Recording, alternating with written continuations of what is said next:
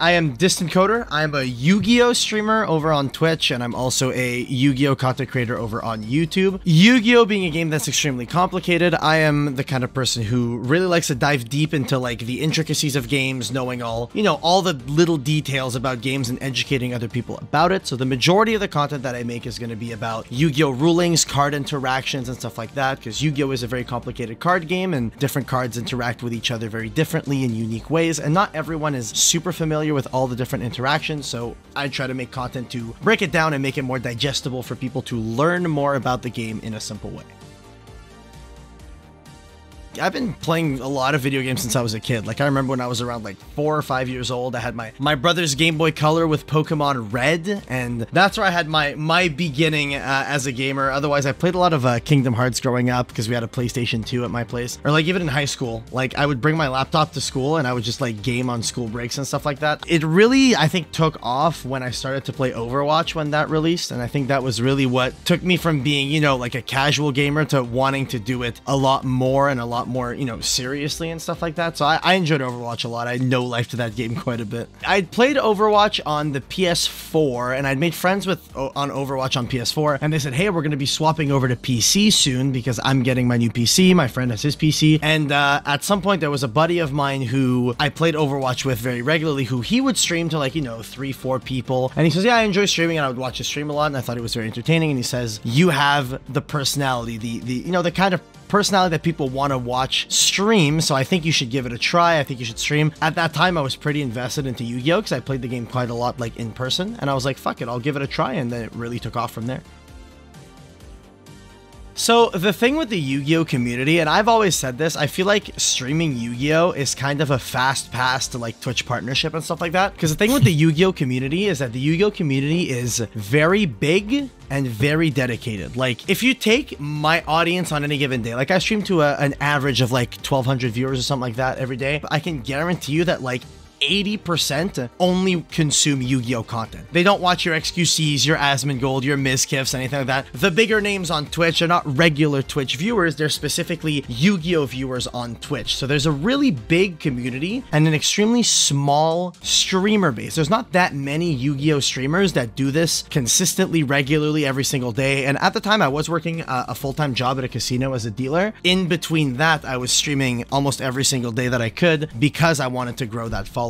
And this community, being as dedicated as it was, really showed up, and from that point on, it just kind of like took off. I also got a little bit of help from some other big content creators in the Yu-Gi-Oh space, notably the biggest name in the Yu-Gi-Oh Twitch community, Farfo, became a good friend of mine, and he would host me quite a bit and whatever, and he'd help me grow my channel as well. I wouldn't attribute like my success and everything to simply host and stuff like that, because you also have to work really hard on your end for it. So I think it was a mix of being kind of lucky and also pouring a lot of my time into it that really, you know, caused me to grow to the rate that I did.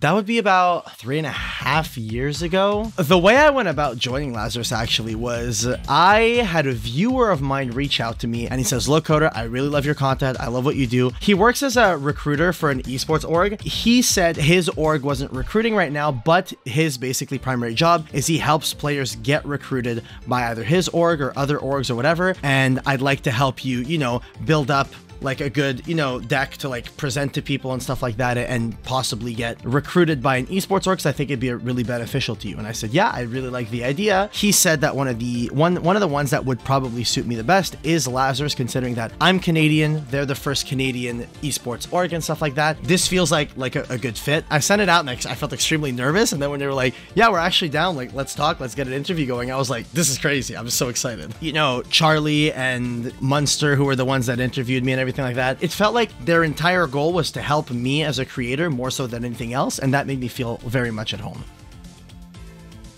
I get this question asked a lot, because like when I go to like events and stuff like that, a lot of people come up to me and go, hey, I'm an aspiring YouTuber, I'm an aspiring streamer, like, do you have any recommendations or tips for me and stuff like that? I think the first thing that any content creator should do, be it YouTuber or Twitch, is to buy a good microphone. Ain't nobody want to watch someone that sounds like they're taking your drive-through order at McDonald's. Like, it doesn't sound good. No one wants to watch that. And then consistency is the key. The big thing with growing on Twitch is that it's a lot easier to grow on Twitch if you either have already grown on YouTube or grow on YouTube alongside Twitch. Growing on Twitch by itself is so insanely difficult. I was just insanely lazy with YouTube. I was posting a video every like 2 weeks or something like that. I think that was a big mistake on my part. I really think I should have pushed it on the YouTube a lot more, because growing on YouTube means you also grow on Twitch. Some people try to grow, but they'll only go live for like an hour and a half. And like, I get it. Some people don't have the time to invest into it. And if you don't have the time to invest into it, you shouldn't expect it to grow too much. But if you have that time to invest and you want to see it grow, invest the time. Even if you stream like an extra hour and a half and you feel like nothing came of it, maybe like there's 4 different people that stopped by your channel and gave you a follow, and at the beginning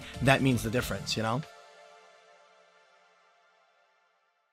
Pre-stream, not necessarily. I think the only like preparation I do for streams and stuff like that is if I'm doing like a specific thing on stream. Like sometimes I'll do like certain game shows or stuff like that. Like I've done a couple of game shows where it's like kind of like a replica of like Deal or No Deal or something like that. Or I did this like one quiz with other content creators. I have another content creator on and do like a Yu-Gi-Oh quiz and stuff like that. It sometimes feels really good to go into stream knowing exactly what you're gonna do. Everything is prepared and it's kind of like a show. But I feel like having those like streams where you just go live not really knowing what you're doing and you just ride the wave also feels really good and feels very relaxing, in my opinion. But after stream, my post-stream ritual is I'll turn off stream, I'll pop up someone else's stream, watch that for about half an hour while I go over my VOD and I start yoinking clips for going up on YouTube. As soon as I'm done stream, it doesn't mean that I am done working. When I'm done stream, I move on to the YouTube portion of my work. Now, I just recently hired a full-time editor for my channel, which is very, very helpful. And that's one thing that I will say. I'll go back to that whole like tips for people and stuff like that. If you get to a point where like your audience starts to grow a little bit more and you want to do more YouTube stuff, get an editor. It is so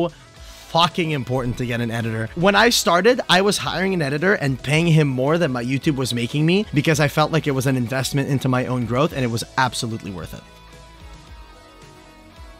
That's a funny one, actually. I don't code. A lot of people ask me. I bought my first laptop and I wanted to play Dark Souls on it. And to play Dark Souls, you need a Games for Windows Live account. You can either pay for like a premium account and you can make your own name, or you can get a free account and they give you an automatically generated name. So they automatically generated Distant Coder 17 and it just stuck.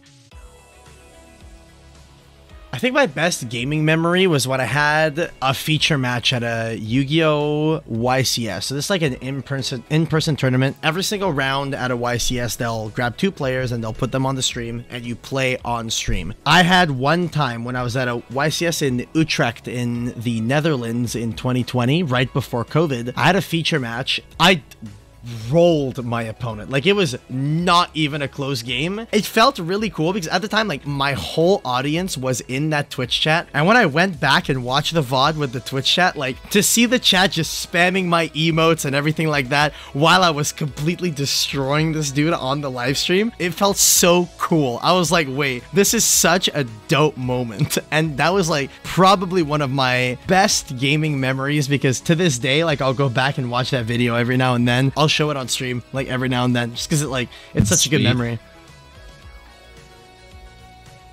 Unless you consider, like, because I collect retro video games. I collect them. It is related to gaming, but I collect a lot of retro video games. Like, I have a big Nintendo 64 game collection. I got GameCube stuff. And, like, yeah, it is a gaming-related hobby, but it's more so something that I do because I enjoy having these, like, bits and pieces of my childhood and you know, gaming history around me. And it's also really cool because when I have my friends over, we have all sorts of, like, really cool multiplayer games to play. Because nowadays, it's very rare that companies will release, you know, like a 2-player game or a 4-player game or something that you just play with friends, with the exception of like every other Mario Party that releases, you know. I have a couple of like really good Castlevania games on PS1. I got Symphony of the Night and stuff like that. Like, some of those are like the more sought after games, like people, you know, talk about a lot. I got Fire Emblem on the GameCube, which is like one of the games that is like the most expensive on GameCube. So I do dig for those like really sought after games. I think it's a really cool thing to own, you know.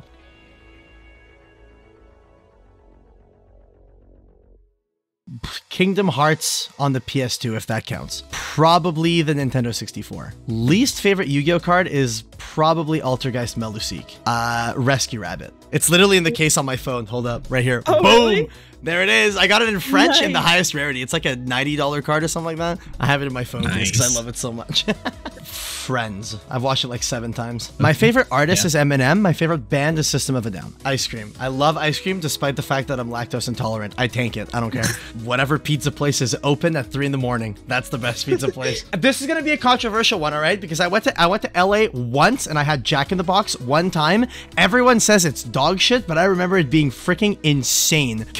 Canute's really hot. I have 5 tattoos. I have a Lucario on my arm. I have 2 Kingdom Hearts tattoos on my left hand. I have an Ash Blossom, which is another Yu-Gi-Oh card on my elbow, which is actually an emote of mine. This is like a rendition of one of my emotes. And I have the words Solid Rocks tattooed on my neck, which is probably the one that has the most meaning because Solid Rocks was a really, really old meme on my Twitch channel in a deck profile where I was like showing people the deck that I played and how it worked and everything. Like I said, this deck is really solid, but the deck is full of like rock monsters. So I turned to my friend Marco and I said, "You get it, Marco? Solid Rocks, brother." And it became like a big meme in my channel. So I got the word Solid Rocks tattooed on my neck when I was on a trip at that YCS in Utrecht actually in 2020.